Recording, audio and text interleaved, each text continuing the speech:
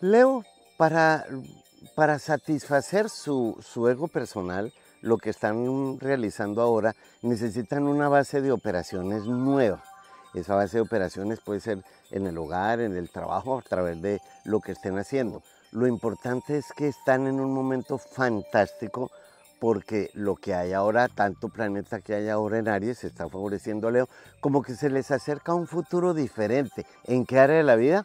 No sé, porque ya eso depende de la carta astral de cada quien, pero por lo menos sí hay que saber aprovechar el momento que están viviendo para darse a conocer de una nueva manera, ¿eh? Lo importante en Leo es cuidar su dignidad humana, no dejarse arrastrar por el mal genio o la depresión o el pesimismo, aun cuando Leo, siendo un signo de fuego, no es muy dado a estar en el inframundo, como lo está mostrando aquí el círculo donde atravesaban la pelota.